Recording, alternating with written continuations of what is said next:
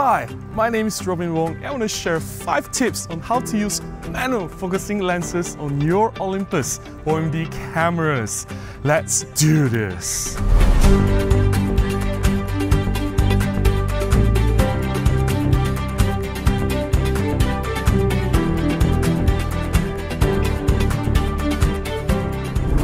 One great advantage of using a mirrorless camera such as the Olympus Micro Four Thirds system is the ability to adapt to almost any lenses out there. This opens up a lot of opportunities. You can use old vintage lenses, your existing collection if you have any, or you can buy budget and really cheap manual focus lenses to be used on your Olympus cameras. For those of you who are very new to the Olympus OMD system or have just migrated over to the Micro Four Thirds system, Olympus does include some very useful features in the camera that can assist you in using your manual focusing lenses. I want to share these tips, and there are also some things about the camera that you have to be aware of. Tip number 1. Do not use shutter priority mode. You may use any other modes. You may use program, aperture priority or full manual. Just don't use shutter speed priority. This is because usually when shutter speed priority is being used, the camera controls aperture. In this case, that is not possible because there is no electronic communication between the camera and the lens. The lens that you're using is a fully manual lens. The only way to control the aperture is to physically turn the aperture ring on the lens itself.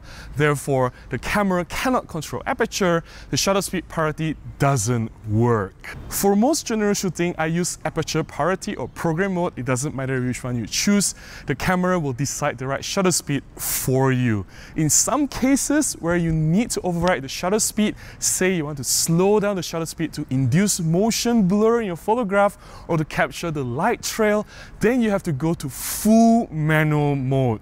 Again, don't use shutter speed priority. Go to full manual mode. Then from there you can adjust the shutter speed accordingly. Tip number 2. Turn off the live view boost. This is important because as you adjust the camera settings, the shutter speed, ISO and exposure compensation, the exposure changes will be shown live on your LCD screen or your electronic viewfinder. What you see is what you get. Since you're using a fully manual lens, you have to control the settings manually. Having that live exposure simulation, it will definitely help you greatly. To enable the live view boost, you have to go to Menu, under the Cogs tab, go and find D for display. Here is in D2, live view boost. Some of the other cameras will be in D1, so it's either D1 or D2. So this is EM1 Mark III is in D2. You see live view boost. Make sure that it is turned off for manual shooting, and for others it is turned off as well.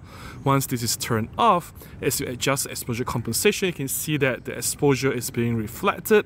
Say that if I go to manual and if I adjust the shutter speed, you can see that it is reflected as well. And if I change my ISO value, it is also reflected in the live exposure simulation. This will definitely help you to achieve your exposure more accurately.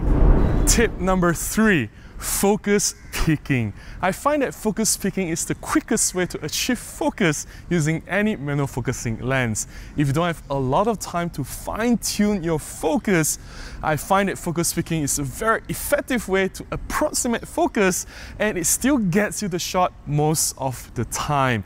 Of course, focus picking will suffer if you're shooting in very low light and low contrast conditions, and it's not always 100% critically sharp, accurate in focus, but for most general shooting scenario, if you need to be quick, focus picking is a very good solution. To enable focus picking, you need to assign one of the custom buttons on your camera to activate focus picking. To do that, we go to Menu. Under Menu, we go to the Cogs again. Under the Cogs, we go to B for buttons, and we go to button function. Usually it's the first one for most cameras. You go to button function, and you find any one of the buttons that you want to customize or reassign for focus peaking. In this case, because it's easier for me to show you, since the button is here, I'm going to assign the AEL and FL button for peaking. It is already assigned as peaking. You can see there's all the other functions that you can assign it to. I'm just going to go back to peaking. Where was it? There it is. Once you've selected focus peaking, to enable it, all you have to do is just press the button and peaking is enabled. Once this is already enabled, as you turn the manual focusing ring, you can see that the area that is in focus will be highlighted in red. There are other focus peaking settings that we can further customize and adjust.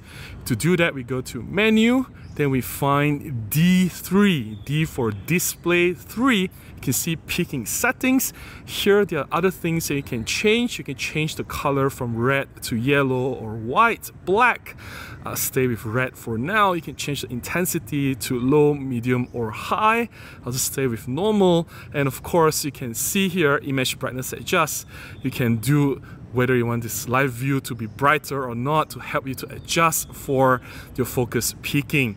But I'll leave this to off because I don't want it to mess with my live view simulation, which is what you get. So I'll basically leave this to default, but you can customize them if you want to. Tip number 4, Magnified Preview. If critical focus accuracy is something important, then Magnified Preview is the best manual focusing technique I can recommend for you. It is cumbersome, it is time consuming, so if you're not in a rush, if you can spend a little bit of time to fine tune your focus, using Magnified Preview will be the best solution. There are 2 ways to enable Magnified Preview. The easiest one is to use the touch screen on the LCD screen. Just tap on the area that you want to be magnified and press the bottom right corner and you'll bring up to the Magnified Preview already. You can use the dial on the camera to adjust the magnification. You can increase or decrease. Let's say that I'm okay with the 7 times. You can move it around as well. Let's say I move it there. Then you can use the manual focusing ring to turn it to fine tune your focus. Let's say that I'm happy with this focus, then you can tap and tap out. Then you can take a photograph and you can preview. You can see that the area that I wanted to be in focus was tag sharp. The second way to enable Magnified Preview, if you're not using the LCD screen, if you shoot through the electronic viewfinder, is to assign one of the custom buttons for Magnified Preview. Similarly, go to Menu, under the cogs, go to B, button function, then we find out, reuse the ELFL button. Here you choose Magnify. If you have already selected Magnify, press that. And once you press this shortcut button, which is already assigned for Magnified Preview, you press that, you see that one little box. Similarly, if it's already in the location that you want to magnify, press that button again for the Magnified Preview.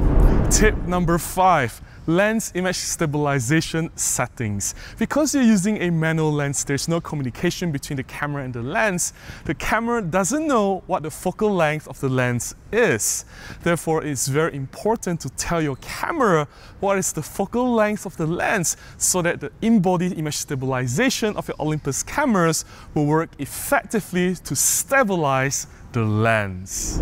To change the focal length for image stabilization, you have to go to the image stabilization setting. The quickest way to do that is to press OK to activate the Super Control panel. Then you find the image stabilization setting here, go in, then you see focal length. To do that, you have to go to Info, press Info, then you can change the focal length of your manual lens. So currently I'm using the Kamlan 50mm f1.1, so I'm going to change this to 50mm, then the image stabilization will work effectively for this lens. That's all the tips I have to share about using manual focusing lenses on your Olympus OMD cameras. Did I miss out any important tips? If you have any additional tricks to share, please leave them in the comments below. I'm sure others will benefit from your sharing as well. I sure hope you found some of these tips useful. If you do, please consider buying me a cup of coffee, or you can donate directly to my PayPal account. I'll leave the links in the descriptions below on how you can do that.